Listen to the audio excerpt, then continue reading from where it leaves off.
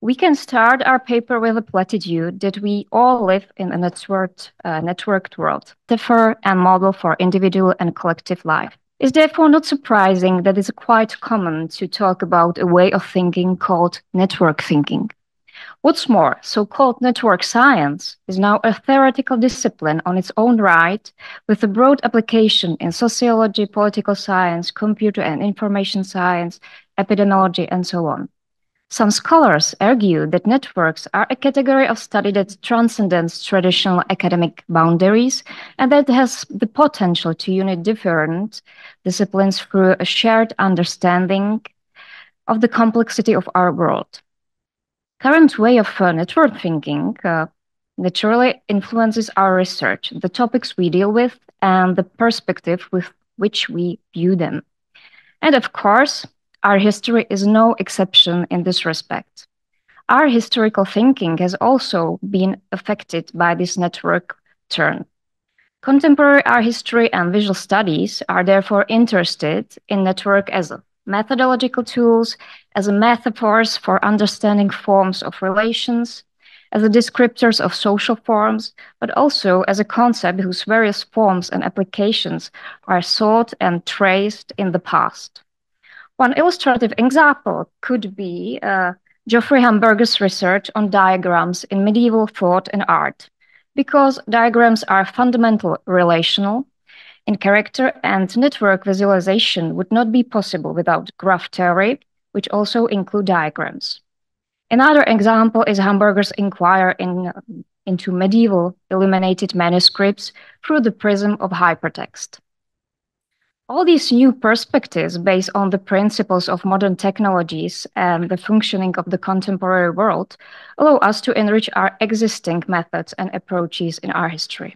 As a result, we can ask new types of questions and reach new ways of solving them.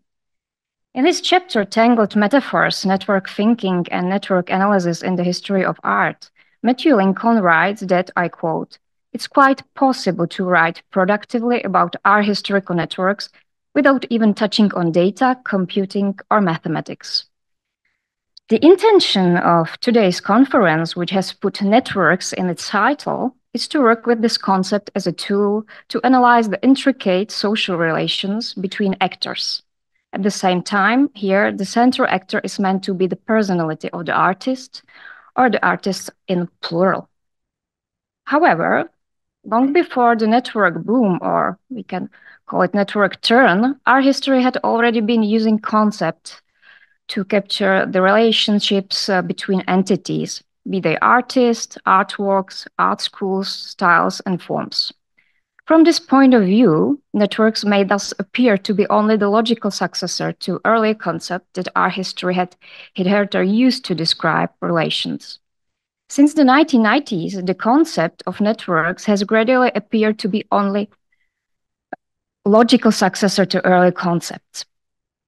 And since 1990s, the concept of networks has gradually become a term that has largely superseded and replaced earlier concept of relations in our history, and it was due to its growing popularity and ubiquity. And it has done so without the guarantee that it would always offer the possibility of capturing these relations more consistently in relation to the reality under analysis. Therefore, the aim of our paper is not only to describe the genesis of network thinking and network rhetoric in the history of art, but also to point out the limits and a certain degree of manipulativeness of networks, because we believe that the positive aspects that the concept of the network entails are rather obvious to the conference participants. My colleague Tomáš Kolich will show you a concrete example of this later, but before that, I would like to return to the situation of our historical methodology that allowed network thinking and the concept of the network to subsequently be applied in the art history with considerable, I would say, self-evidence. With a certain degree of simplification, it can be said that the concept of influence can be considered the precursor to which networks have successfully built upon in art history. We are aware, however, that two concepts networks, and influence differ in a number of important aspects and grow out of the different perspectives, but their continuity and entanglement with each other in our history is obvious, as I will briefly show. It's the mapping of influence from artist to artist, especially the stylistic one or the formalist one, that may be one of the keys to the subsequent successful and widespread application of network concepts in art history. As early as 1905, well-known art historian Heinrich Wölfflin linked the two concepts of elite influence and networks when he referred to networks of artistic influence in reference to Albrecht Dürer, albeit in order to argue that Dürer transcended such influences. Similarly, one of the most famous diagrams in art history, Alfred Barr's iconic diagram of stylistic evolution, is nothing more than a simple visualization of a network of influences. But it was this dissatisfaction with the vague but frequently used category of influence in art history that later led some art historians to criticize influenceology in art history. As a consequence, attempts were made either to replace influence with a completely different concept or to construct influence as a rationally verifiable category that would give art historical studies a strictly rational and logical basis. A relatively unique attempt in the later case was Geran Hermener's book published in 1975, which sought to examine influence on the basis of strict logic and semantics. The result was equations, scales, charts, and diagrams that were intended to capture different types and scale of influence. A similar path was taken by another two art historians, Julius Chroščický and Vladimír Odinec, who in 1981 designed a system to measure the diverse path of influence that connect different art objects. Although their method was elaborate and I would say detailed, the result was visualizations whose explanatory value was, I would say, marginal. In all these cases that I showed, however, there were attempts to capture the artistic links by measurable and therefore quantitative methods. The only problem was that applying them to the vague concept of influence often presented an, I would say, unsuperable challenge or rather an obstacle. The very concept of influence was, however, too closely tied to the traditional model of art history, which was characterized by the notion of a flowing and continually evolving history, succession of styles, historical narration, by the notion of the causality of relations and the power of tradition. The critical view of art history on its own problems, however, began from the 1970s at the latest to gradually but surely question these categories and to seek a substitute for them.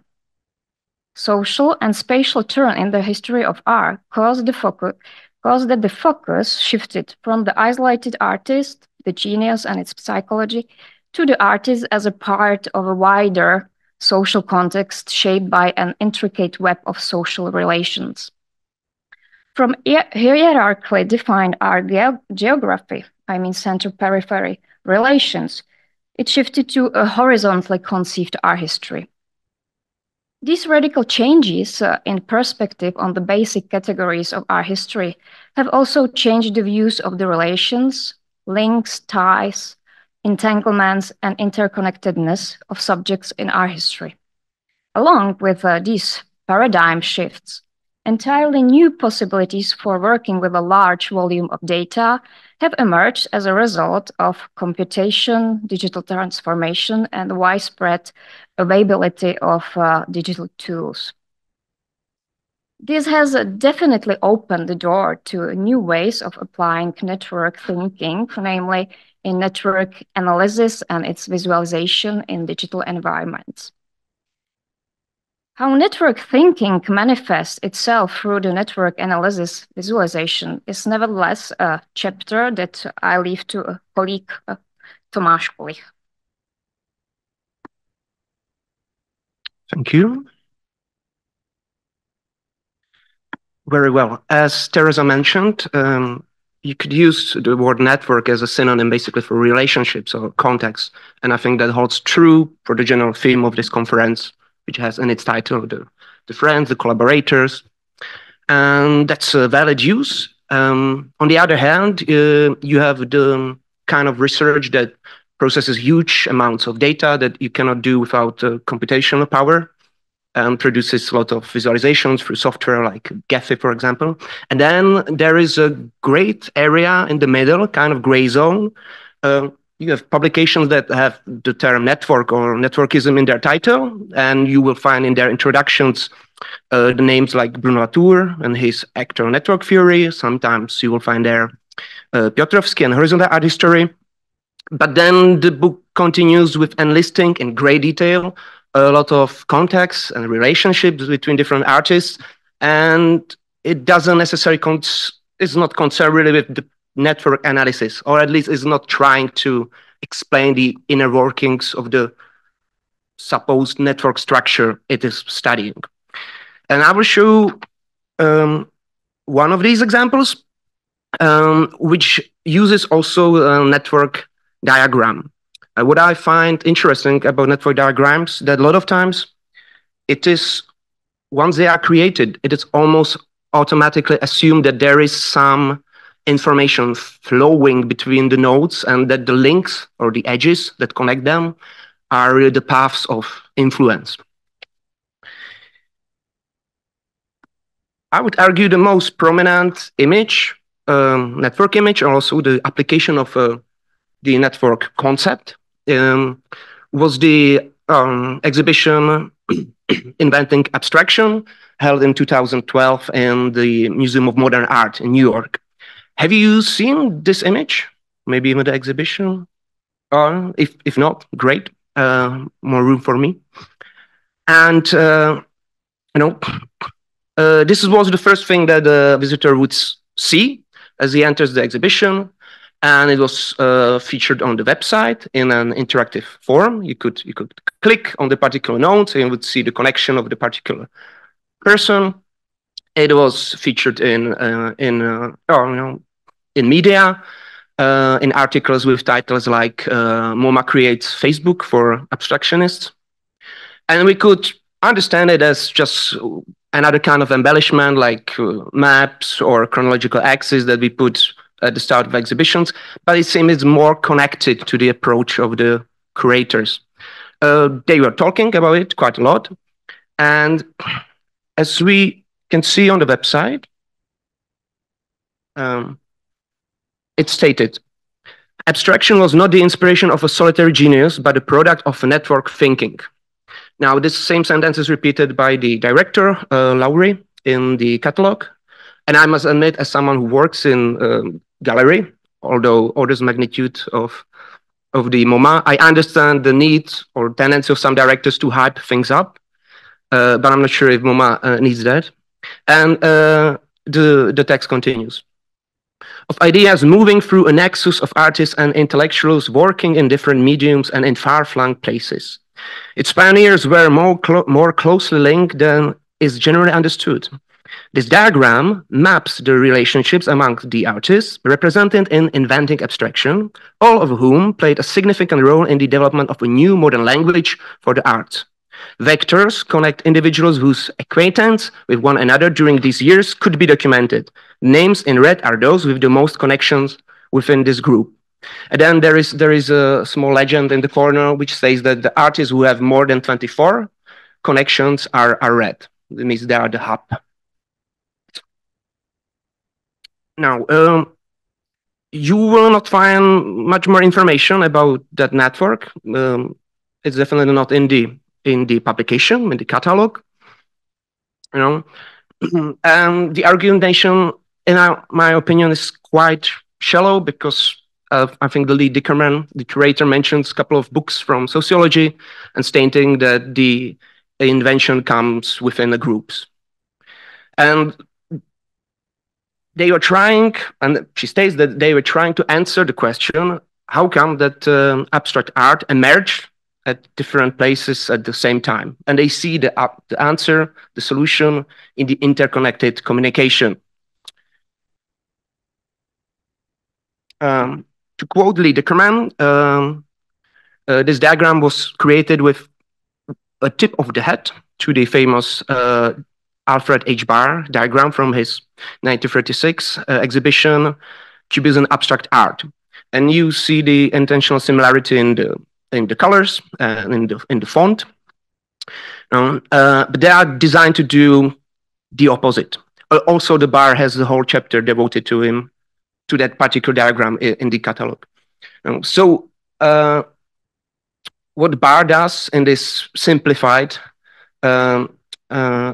chart is that he uses basically only the names of the styles, of the isms. There are only 7 names of particular artists, while the network uses only the individuals. Barr proceeds chronologically from top to bottom. There's no chronology seen in the network. And the vectors of the influence, the arrows in the Barr's diagram, go only in one direction. So it excludes mutual influence, even in the case of styles of ism that were contemporary. While in the chart, you cannot see where the influence goes. So it suggests that it's the exchange of whatever flows there is mutual.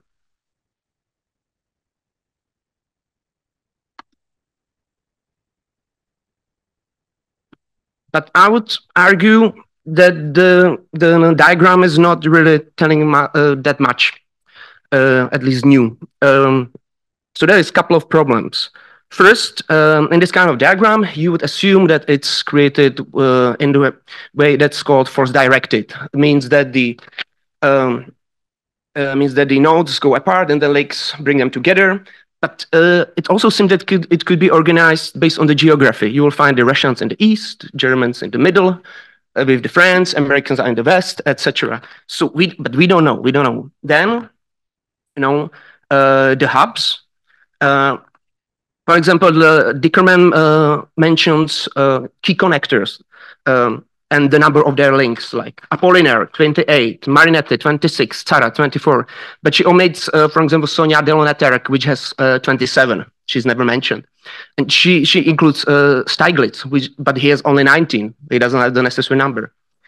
But the biggest problem is that we don't know what's floating or flowing through this diagram. Like, is it an intense discussion of art ideas, or are they sending postcards? If Kandinsky is the key connector, as Dickerman states, is he place of transfer and diffusion, or are these just one-sided monologues? It's never mentioned anywhere. If you dig deep, you will find that it was created actually by Professor Ingram from a New York Business School. And this is a screenshot from a video on the website. So originally it was created as a sophisticated, quite visualization, but then it was rendered by the graphic designers of the exhibition to be closer to the bar chart. Now, I will come to a conclusion here, stating this nice quote from Václav Richter when he talks about the influence. Art history often imagines the spread of influences from a certain developmental source as a mechanical process, similar to acoustic waves or to ripples on the surface of water after a disturbance. This means that a wave further away from the focal point must be preceded by a wave closer to the focal point. However, historical events are much more complex. And you have seen the attempts from Hermann and others to make it more precise. And it could seem that now, with the advance of networks, we actually really can measure the influence. But in the end, it's important to remind ourselves that it's another model. We used to think about the influence as the waves, and now we think about it as the dots and lines between them. You could use different kinds of visualization. You could visualize the communication of abstractionists as a pie chart, for example. You would lose some aspects of information, but gain others. The difference is no one would claim that the pie chart thinking was led to invention of abstract art, or that the pie chart is this underlying structure of our universe. Thank you very much.